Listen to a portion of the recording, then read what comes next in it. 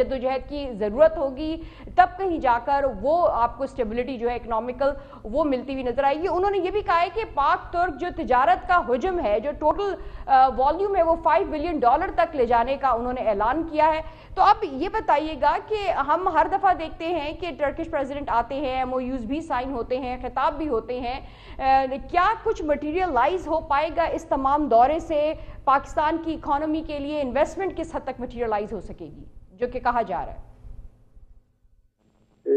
शुक्रिया नीलम, आपने मुझे बात करने का मौका दिया।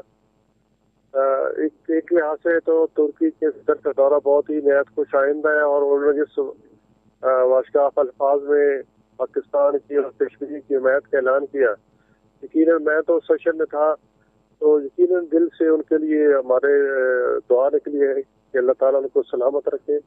और उन्होंने तैयब अर्दगान साहब ने अपने आप को साबित किया है कि बाकी वो मुसलमान उम्मत के लीडर हैं, और उसने पूरी मुसलमान उम्मत को इकट्ठे होने की कहा कि इकट्ठे हो जाएं बजाय मुख्तलिफ ब्लॉक्स में तकसीम करने के। और यकीन जानो कि सारी दुनिया में उनको मुसलमान की जो है वो पजीराई कर रहे हैं।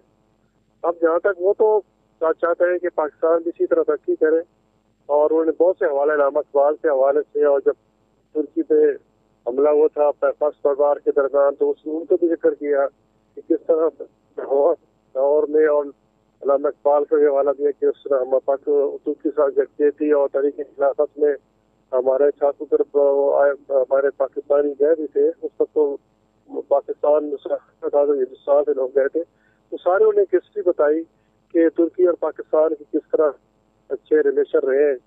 वो एक एक्नॉलेज कर रहे थे और अपना अपनायत महसूस करा रहे थे कि हम आपके साथ, हमारा दिली लगाव है और हम चाहते हैं कि पाकिस्तान जो तरक्की करे।